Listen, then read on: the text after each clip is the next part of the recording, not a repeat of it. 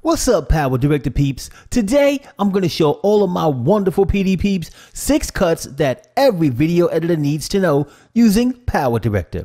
If you're new to my channel and you want to learn how to use PowerDirector, click the subscribe button and click on the bell to get notifications every time I upload content to YouTube. There are a lot of elements to creating a successful video. One of those is knowing how to put your footage together while editing to create a fantastical looking video that sets itself apart from the crowd.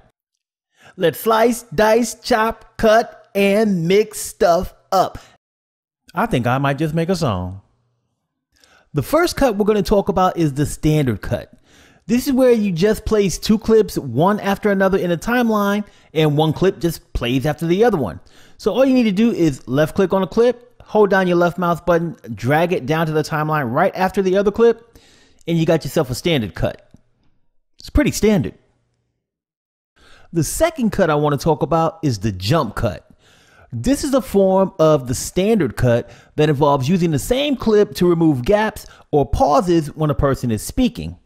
I'm going to need to make a movement by showing you how to make camera movements in post-production using PowerDirector 17. If you've been wondering how to create camera movement while editing your videos, I want you to put hashtag camera movement in the comment section below.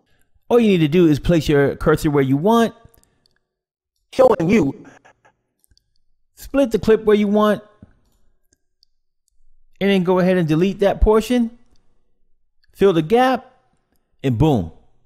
You got yourself some jump cuts. Now we'll talk about cutting on action. Now this is another form of the standard cut, but this cut is used to switch from one angle to a different angle of the subject doing a continuous action. So what you want to do on this one is you want to place your playhead at the position where you want to make that cut. And I'm looking for a place where this individual is about to hit the other guy. So this looks like a pretty good place here. I'm going to go ahead and do Control T to split this clip. Then I'm going to left click on this clip and I'll go ahead and hit the delete button on my keyboard. And I'll go ahead and fill the gap so that the second clip moves right next to it. Now I need to find a place on this clip where he's punching with that same hand and hitting him. That it looks really similar. Right now he's punching with the left hand, so that really wouldn't match up. So I just need to go ahead and move my playhead to a position where I see similar action taking place. And that looks really good right there. So what I'll do is I'll left click on this clip. I'll do Control T to split it. I'll left click on this middle section because that's what I want to move. I'll hit delete and fill gap. And now when you play this back, you should be able to see it actually go from one type of action to another angle of the same action, and it'll look seamless. Next, we're going to have a little chit chat about cross cuts. Now, this is where you cross between 2 clips multiple times to show 2 different perspectives of the same event. Let me give you an idea what the heck I'm talking about. So here we have a clip of a guy waiting on a plane. You can see that the plane's not at the gate. He's like, when is my plane gonna get here? It's angry. And then I got another clip back here, and it is that same plane landing. We coming, we on our way. Don't worry about us, Mr. Businessman. We is on our way. So what you want to do is you want to go ahead and make cuts and add them together, cross-cutting them between those 2 scenes to give you an element of, hey, he's waiting, but the plane's on the way. So what you want to do is you want to put your playhead at a position where you want to go ahead and make your cuts. And once you get there, you want to do Control T to cut that clip. Then you want to move your playhead to the next position. And you want to do Control T again. And you want to keep doing this until you get all of your cuts where you want them. And once you get those cuts on the first clip, you want to do the same thing on the second clip. So now that I got all of my cuts, what you want to do is you want to grab one of these clips that's at the back, and you want to hold down your left mouse over this clip and drag it to a position where you made one of your cuts. Let go of your left mouse and then select insert and move all clips, and it'll be in between those clips. Go ahead and do the same thing with the other clips. And then when you play this back, you got the loveliness of cross cuts. The 5th cut we'll discuss is the J cut.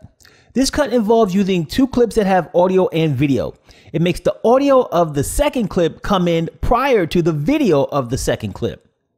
As you can see, I got a clip here, some guys getting a groove on, doing some stomping. And then I have some nice young ladies getting their little thing on. I don't know what it's called. You tell me in the comments. Okay, so I want to go ahead and make a J cut with this. So what I'm going to do is go ahead and right click on the second clip, and I'm going to go to unlink the audio and the video.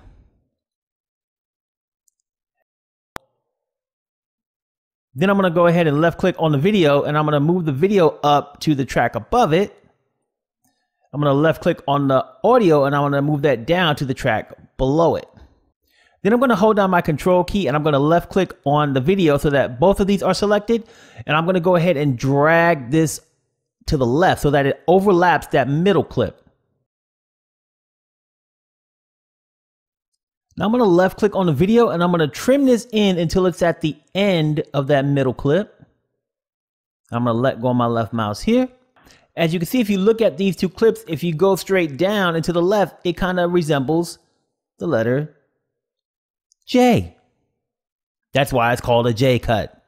So now we want to go ahead and left click on the audio, and we want to click on keyframe.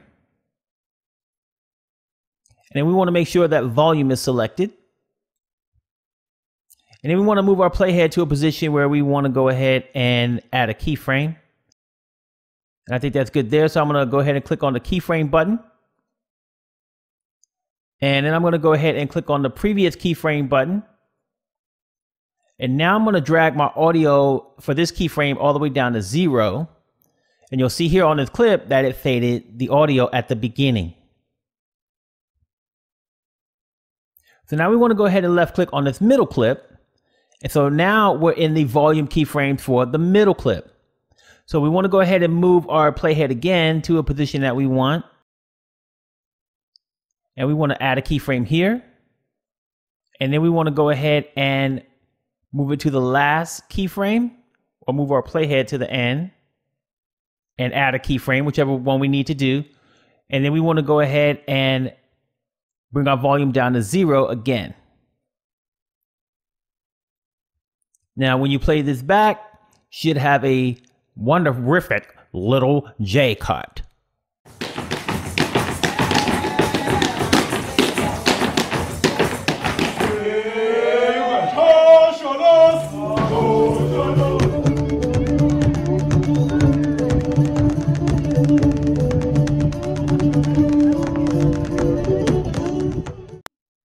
Looks terrific.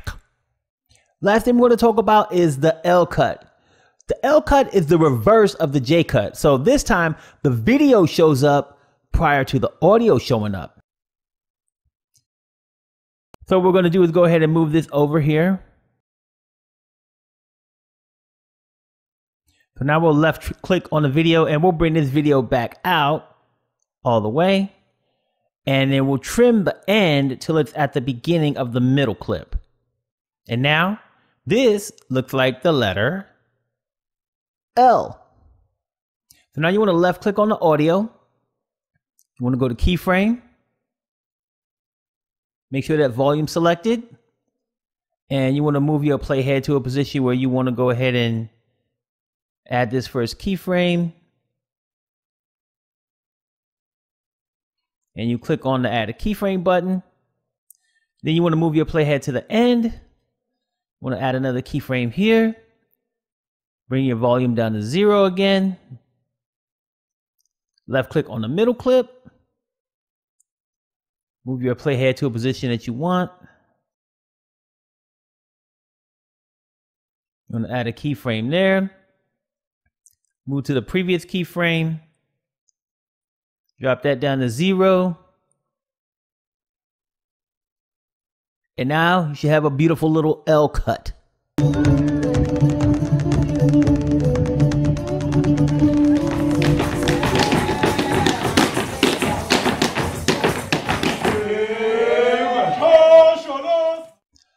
Cut-tastic.